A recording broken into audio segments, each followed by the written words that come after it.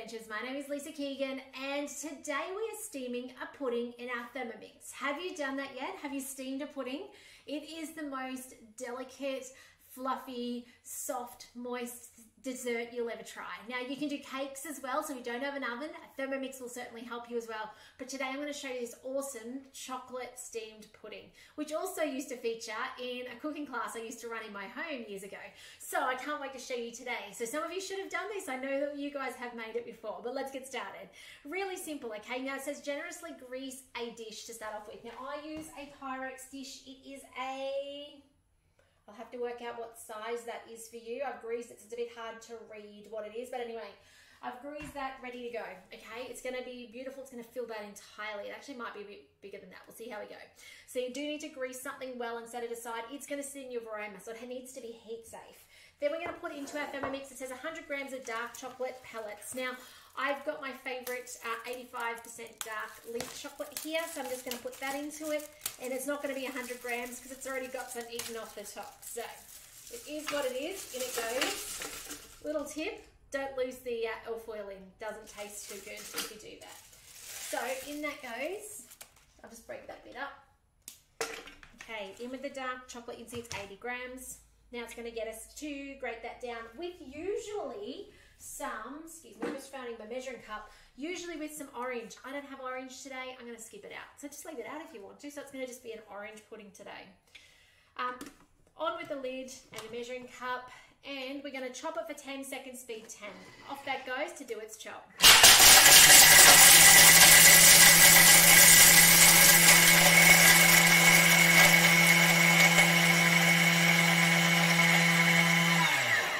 Okay, scrape down the sides. Now my bowl was slightly damp, so it may actually have stuck to the sides. I'm not too worried on that though, okay? There you go, you can see it's a little bit stuck. Not too bad though. Now it's got 80 grams of unsalted butter diced. So here's my unsalted butter. Just see how much I need. Oh, there we go, that'll do. And then we go next, and caster sugar. Now, by the way, this can be made on any model Thermomix, okay? Just make sure your beautiful dish that you're steaming it in can fit in your Varoma. So caster sugar, I will be using raw sugar up the back here, and I'm going to actually cut that down to 100 grams because I don't like putting that much sugar in. It may make it slightly denser, but I don't mind. Okay, totally up to you there.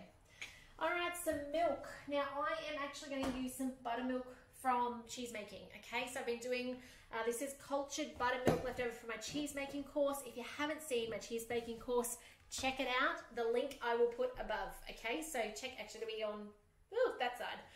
So check that out if you want to learn how to make amazing cheeses in your Thermomix and be confident in that. So 80 grams of milk. Nearly there. That'll do.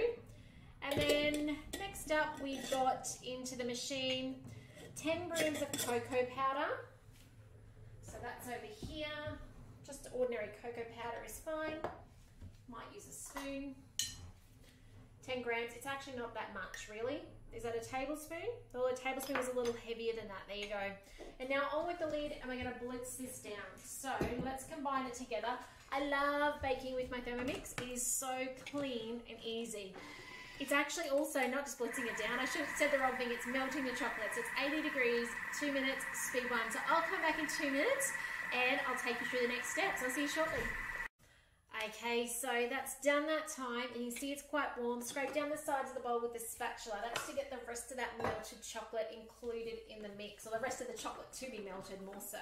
So we'll just give that a quick scrape down. Smells amazing. I'm just going to push off the little centerpiece. I'm going to push off to the sides. There's a bit of sugar that was stuck there. You could see that. Insert the measuring cup, and now it's just going to do another 2 minutes. Ooh, dropping things. 2 minutes at 80 degrees to finish that melting process. Next up, you're going to need, it says to put oranges around the outside. Now I don't have oranges, so I'm going to skip that out. So just leave it out if you don't have it. How cool is that? But what we're going to do instead is we're going to get our next lot of ingredients ready, especially if you're cooking along to this. So you need a couple of eggs, you need self-raising flour. Now today I'm making it gluten-free. So I'm using my gluten-free plain, I'm going to use my baking powder to actually make this self-raising flour and gluten-free at the same time. So how cool is that? So if you are gluten-free, you can cook this recipe and know that it's all okay. I do love steaming things like this in the Thermomix because it actually means I don't need to turn on my oven, okay? Which means the house doesn't get as warm, and it means that it's just more efficient, really. There's other things I can be doing as well, so that's pretty cool. Now, I'm actually going to skip through this step because you guys know that I love being efficient and fast. And, wait for it, I've got to wait for it to unlock the bowl. Very cool safety feature. Here's our self-raising flour. So it's got 150 grams. So I'm going to put about 140 grams of the plain flour in, and then I'm going to put 1.5 teaspoons. So if you don't know that rule of thumb yet, it's for every 100 grams, it's 1 teaspoon, okay, of baking powder. So I want 1.5 or just short of. Again, Thermomix is super generous. It really, close enough is good enough, I do find. So that's in there now.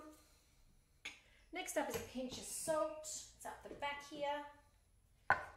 The salt brings out the sweetness, just in case you didn't know. That's why you'll find salt in so many different things. Some medium eggs. Thanks to our chookies, we've got these. And then, I think that might be done. Let's have a look. On with the lid, let's finish this off. Now, there is a chocolate sauce to go with this recipe. However, I'm not going to make chocolate sauce. For those of you cooking along, 20 seconds, speed 4. I'm actually going to make custard later to serve with it. So, I'm not going to do the sauce today. This is about the Varoma. Now, I did boil the jug. You'll see this recipe calls for boiled water. Just wait for this step to stop.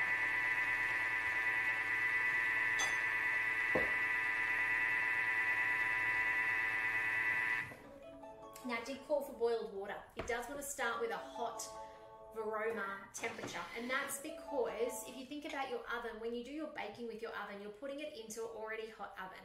We want to do the same with our Varoma. We want to be steaming it on an already hot space. So mine's cooled a little bit because I've come in here to film with you guys, but if you are doing this now, now's the time to put that jug on. So finish with the spatula by hand if required. So we can see that there's a bit of stuff stuck up the side. You may not have that same stickiness up the side if you've got normal plain flour or normal self-raising, sorry, more so, because you'll find with that, it's not as floaty. The arrowroot is quite floaty in this flour mix.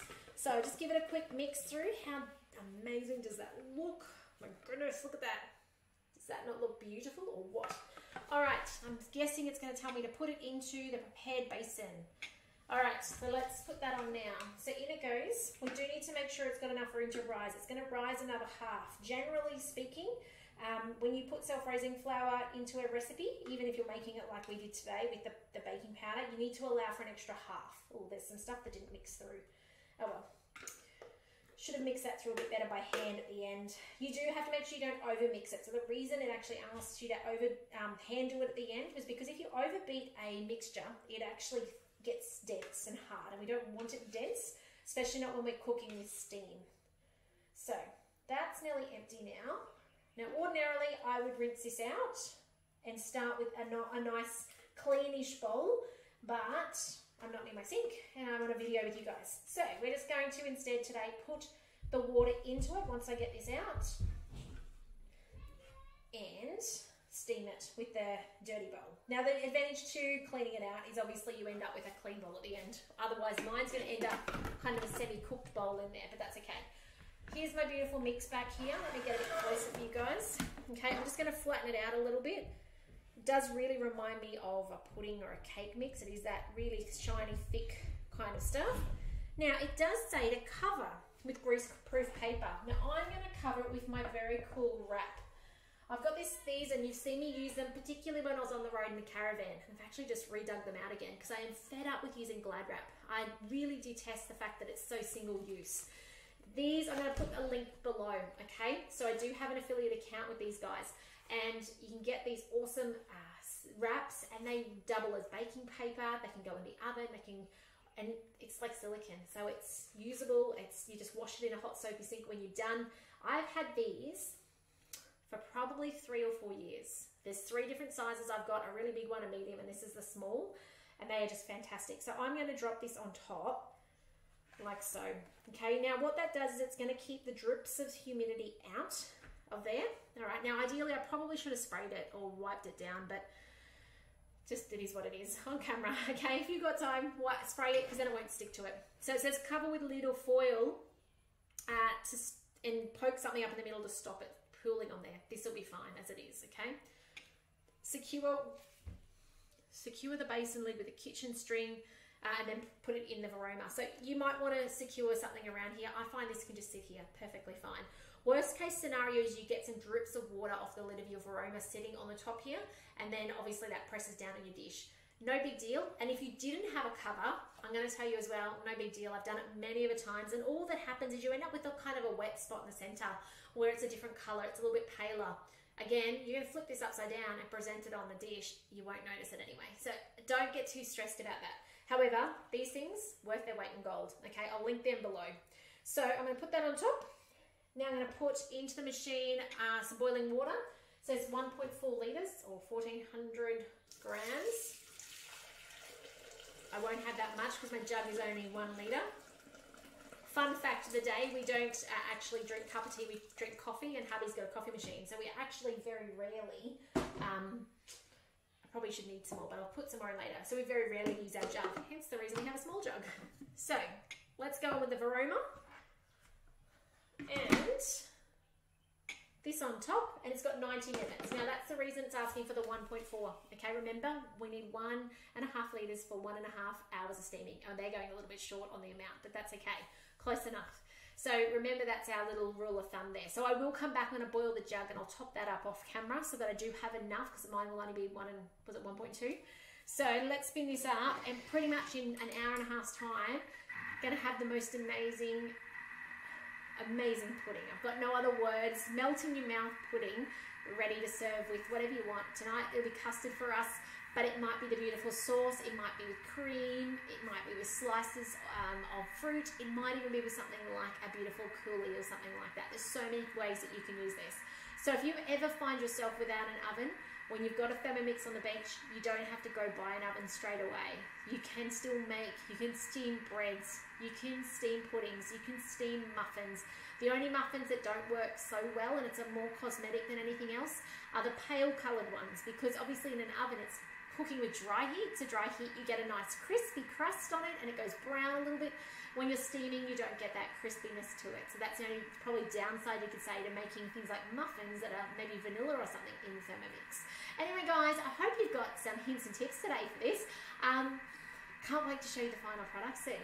Please reach out if I can support you in any way regarding a Thermomix. If you've got questions about recipes, I hope I'm inspiring you to dig this out of the cupboard and put it to good use with your Thermomix. It is a really handy tool to use with your Thermomix, whether it being to layer up like you've seen so far with veggies and things like that and meats, or whether it's for puddings. I hope you're enjoying it. Okay, so I look forward to seeing you